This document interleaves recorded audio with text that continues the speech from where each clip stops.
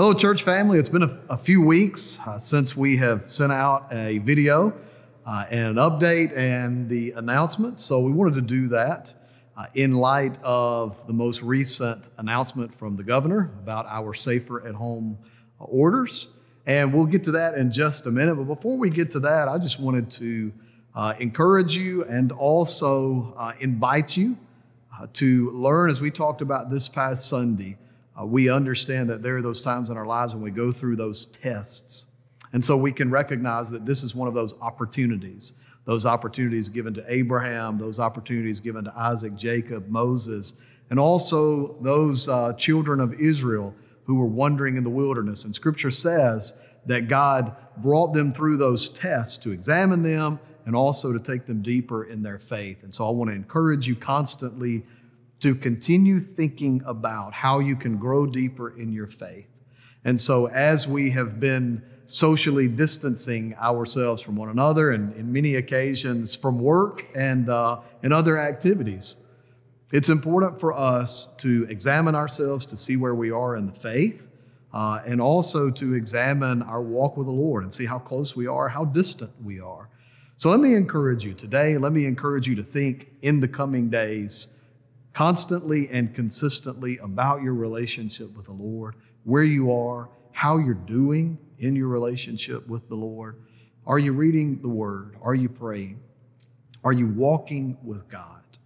One of the things about this crisis time is that it has enabled us, in a sense, forced us to not only remove ourselves from the distractions around us, but to focus on those things which are most important in our lives. And hopefully for all of us, the number one issue of importance with us is our walk with God. And so I want to encourage you to continue or to start reading God's Word.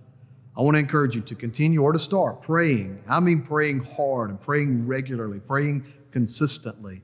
And I want to encourage you, as we will in the coming months, I could say, begin meeting together in some capacity, in some way, as we are getting accustomed to our new normal, to think about the gathering and how we will encourage one another when we are gathered together. But these are necessary. They're vital in our lives. I'm assuming some of you, like me, have also been reminded of just the importance of family. With my 3 young kids, it's been awesome to get to do things with them over the past few weeks that we haven't done, sometimes ever, but also there are some things that we haven't been doing as regularly and consistently. So it's been great to hang out with them in fresh ways. And so hopefully, as we look back on this time, we can be reminded of the importance of walking with God and the importance of our families and pouring spiritually into our families. So let me encourage you with that moving forward. And in light of moving forward and that whole idea, now let's talk about where we're moving and what we're doing. As I'm assuming many of you have seen the safer at home orders given by the governor, what this means for us is nothing has changed. And we know that that is true over the next 2 weeks, which we can assume will be the next 2 Sundays for us. We know that we will be doing the same because nothing has changed in regards to what those in authority are recommending, what they are advising. So for the next 2 weeks, we know that we will be doing drive-in church. And just to be honest with you, I can imagine that we'll be doing drive-in church for a couple or a few weeks after the next 2 weeks. So it seems that for the month of May, we will be doing drive-in church. Now, the great thing for us is we've been gathering. We've been gathering in cars, seeing each other through windows, but we've been gathering. So we will continue gathering. We will not stop gathering. We will only gather in a different way. And what I want to encourage you with is to think about this and to recognize this as the new normal. I think that oftentimes we can get in our minds when things get back to normal. The danger of that is that we find ourselves not enjoying what God is doing in the new normal, in the now. And so I don't want you to think about the back to normal conversation or the thought process. I want you to think about the new normal. In the new normal, how are we walking with God? In the new normal, how will we gather as a church? In the new normal, how will we function as the church? And so it's going to adapt and to change over these coming weeks. So be encouraged that in this new normal, we will continue gathering. We will just continue gathering in different ways. Some of the factors, just to let you know what we are considering as we will be gathering in the coming days and the coming weeks, as recommended by those in those positions making those recommendations, is the issue of ventilation. It's important to have a good ventilation system. Secondly is the sanitation or the cleanliness factor, the ability to clean up after people have gathered. And the third, of course, is that phrase that we've all grown accustomed to, the social distancing.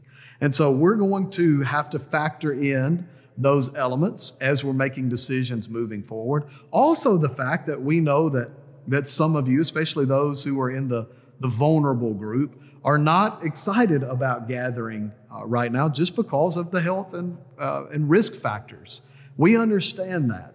And so given that consideration, we're going to be sending out this week a survey, and we want to hear from you. We want to hear from you about how you're feeling. We want to hear from you about how we're gathering and moving forward, how we will be gathering. We want to hear from you about things that we can do to serve you and minister to you. And so we're going to be sending that out to you just to get your feedback, to get your thoughts, and to help us moving forward, to know what some of you are thinking about as far as the gathering and your willingness to come back, and what time frame that you would be more inclined to come back and gather and get back into these closer groups that we're accustomed to in our churches. So just to give you a heads up, we'll be sending out that survey. Would love your feedback. Send it back to us. That way it will help us make these informed decisions. But beyond that, we're going to be considering those three factors.